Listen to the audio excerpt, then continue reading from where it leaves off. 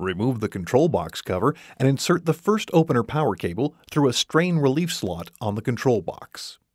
Attach stripped power cable wires into the appropriate terminals on the first opener terminal block. Tighten the screws against the end of the wires and dab with household petroleum jelly to help prevent corrosion.